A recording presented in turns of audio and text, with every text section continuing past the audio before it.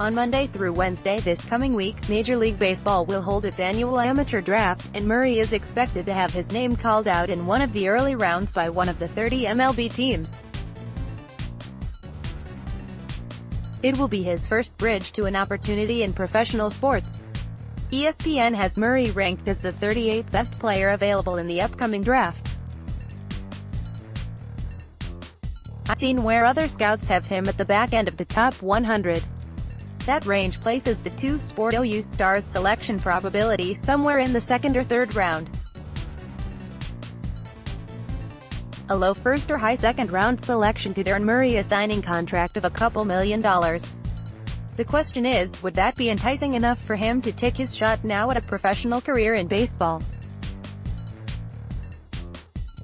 Murray's baseball career at Oklahoma got off to a less than illustrious beginning. He played in just 27 games in the 2017 season, batting .122 with no home runs and only 6 RBI. He has turned that around dramatically this season, hitting .296 with 10 home runs, 47 RBI and a .556 slugging percentage. To be clear, Murray could sign a professional baseball contract and still be eligible to play football for Oklahoma in the fall.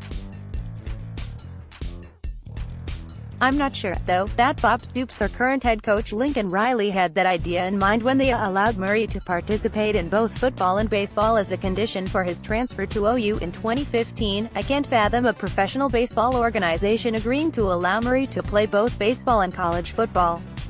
The risk for injury seems too high. In speaking last month with reporters who cover Oklahoma baseball, head coach Skip Johnson outlined a possible scenario regarding Murray's career track. Murray, could be selected in the first or second round, possibly work out a deal to defer his starting date until after the first of the year, which would allow him to play football in the fall of 2018. He could then elect to opt out of his final year of football eligibility. That would be one possibility. A more realistic scenario would be for Murray to not sign to play baseball this year, with the belief that he could even potentially improve his draft position a year from now, and play football for OU in the fall. That path, of course, has risks associated with it, not the least of which would be suffering a football injury that could derail both careers. There, of course, is a third option that no Sooner fan wants to contemplate. Murray could choose to go play baseball and forego football altogether. Murray has seen only limited action at quarterback so far in his Oklahoma football career. He was a five-star recruit coming out of high school in Allen, Texas, and the Gatorade National Player of the Year. The expectations are high for Murray, and most everyone believes he will be the OU starting quarterback in 2018, but Riley insists that it is a close battle for job between Murray and sophomore Austin Kendall. Despite all the talk and speculation, Riley appears convinced that Murray will be playing football at Oklahoma in the fall.